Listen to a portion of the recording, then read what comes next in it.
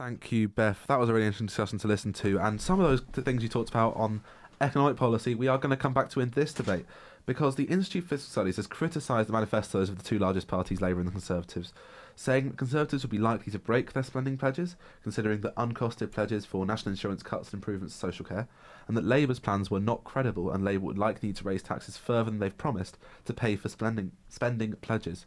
Aaron, are Labour's plans credible?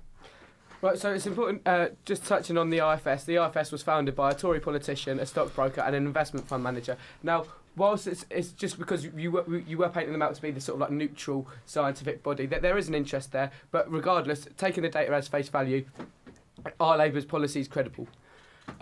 Assuming they're not, then the cost of acting, when we've got 11 years to cut carbon emissions in half, the cost of not acting is far greater than the cost of acting. But why they would be credible? So first of all, under a Labour government, we're likely to have a very soft Brexit or Remain.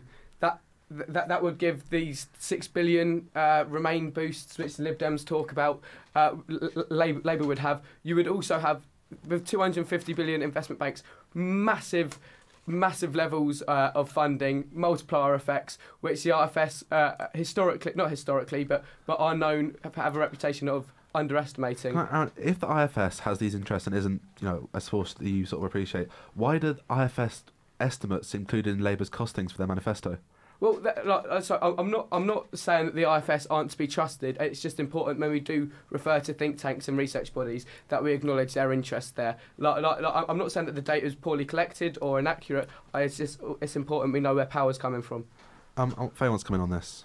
I'd just like to raise the point that you're saying that the cost of not acting in the face of climate change is going to be greater than the cost of acting, but how does rolling out free Wi-Fi for the entire country help the climate? Oh, massively. You don't need to drive everywhere. If lots of these places where public transport is limited and people live away from their work, they have to drive every day. With free fast Wi-Fi across the country, there'll be far more satellite working. Will be far more possible. Meeting up in shorter distances will be a lot more likely.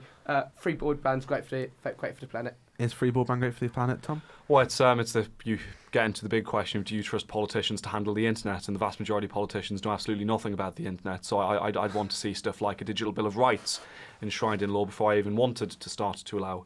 And who would make that digital bill of rights? Not politicians. Well, it's the fact is both the Labour Party and the Conservative Party pushed through the Snoopers Charter through the House of Commons and have pushed through massively, overreaching, civil liberty breaching legislation in regards to privacy, and that is not something which I then want the party who the Labour Party along with the Tories, but the Labour Party voted for the Snoopers Charter, and I would not want the party who voted for that then put in charge of our internet. So I think it's a massive white elephant to distract us from the bigger issue, which is internet safety, internet privacy and internet security. But there's a few things, if I may, on what Aaron said. Firstly, I think it's completely ridiculous to bring up the funding sources of the IFS on the basis it's just not relevant to what we're talking about. We should, if the IFS were this massively Tory-funded organisation, and that had a discernible impact on the research they were producing, then they'd be massively heralding the Conservative Party as the party we should all vote for, which they're not, because they're rubbishing the Conservative Party plans as well. But something else you mentioned is under a Labour government we'd likely to have either Remain or a soft Brexit. We wouldn't have a soft Brexit under a Labour government because Jeremy Corbyn's Brexit deal would take us out of the single market and take us out of the customs union. That is not in any discernible way a soft Brexit. It's a hard Brexit. We'd be crashing out the single market and crashing out the customs union. I don't want to spend our whole time talking about Brexit, and I do want to say the criticism that Tom mentions from the IFS about the Conservative Party, these unfunded promises, have the Conservative Party given up on being the party of fiscal responsibility? I don't know. We've got definitely some ambitious policies, but I think we've also got ways of funding these things because our policies are going to boost the economy and thus provide us with the funding to keep up the policies. You say ambitious, and the IFS does disagree when we keep on with it. There's essentially nothing new in the Conservative manifesto. It would be limited for a budget, never mind a manifesto. What makes your plans so ambitious, so good for this country? Well, things like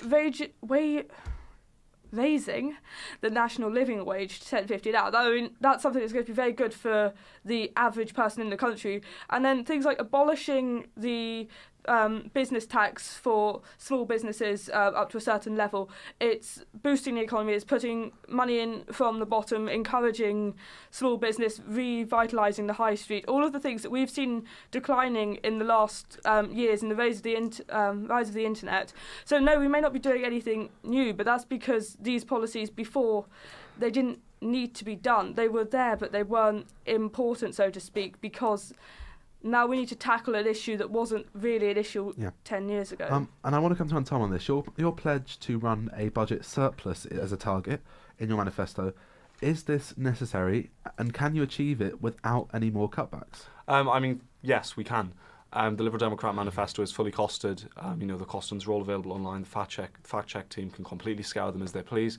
But the fact is, the Liberal Democrat manifesto is fully costed. We've not made any additional spending promises after the release of the manifesto, and you know we've made clear our plans to run a budget surplus without doing that. And one of the best ways in order to make sure we can run a budget surplus and fund our public services is by remaining in the European Union, getting that 50 billion Remain bonus over the space of the next Parliament, which again the IFS have called our estimate of 50 billion a cautious estimate, and it's based on research that they'd done in their paper of a Green New Deal, I think it's called.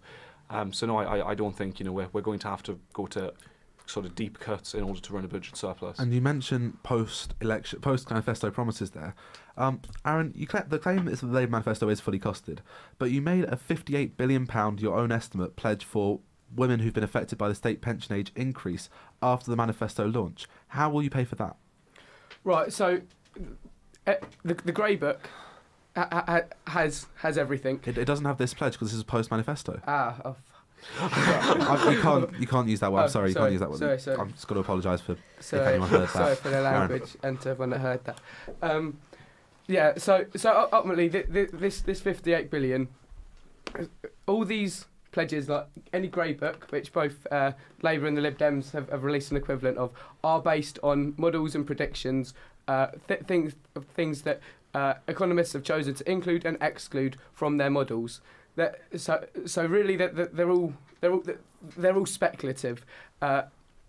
So this 58 billion, which we'll be returning, it's not like 58 billion overnight. It is over the course of these pension payments. We're not returning it immediately. So there are ways to. Tom. Yeah, I think it's right that you point out. Both parties have released costings for the manifesto. The only difference is we're sticking to ours. You say it's you try and play down and say it's getting spent over these years, but the fact is the money's still getting spent. I for what's worth, I think it's an absolute shame and a disgrace to the WASPy women who were affected by the changes that that these changes weren't included in the manifesto, and the Labour manifesto is massively lacking. The Liberal Democrats are pledging to spend more on mental health. We're giving more than the Labour Party, so I think the Labour Party pledging 1.6 billion, the Liberal Democrats pledging 2.2 a year. In regards to free childcare, the Liberal Democrats are pledging a lot more and a lot more ambitious promises than the Labour Party are, because the Labour Party, cannot guarantee certainty with Brexit. We don't know what a Labour government will look like, whether it will have the Remain bonus or not, and the massive uncertainty created around that, Labour is not a credible option. Tom, and as Aaron mentioned, both Labour and the Lib Dems at least made attempts to cost the manifesto. Faye, if the Conservative Party are going to criticise Labour for making promises that you say they can't afford, where are the costings for your manifesto and why haven't they been released? Because we don't feel the need to release our costings. We believe that it is fully costed, and we don't feel if you the believe need to then justify you show us? That's a fair point. Do you want to respond? Well, I'll have to take that one to CCHQ. I'll let Aaron. Yeah, just before we move on from the economy, it's been mainly focused on budgetary and models and that, but the most important section of the economy, in fact, the only real tangible section of the economy is Labour. Labour and how Labour is organised. There's only one party that is seriously addressing this issue in this election. Labour will repeal all the anti-trade union legislation of the coalition government. And we have to finish off there. There's been a lot of claims there. I know we want to talk about the economy forever. We want to talk about all these things forever. I'm sure we can have all separate debates. But I do want to go back to Beth and the Studio Blue analysis team.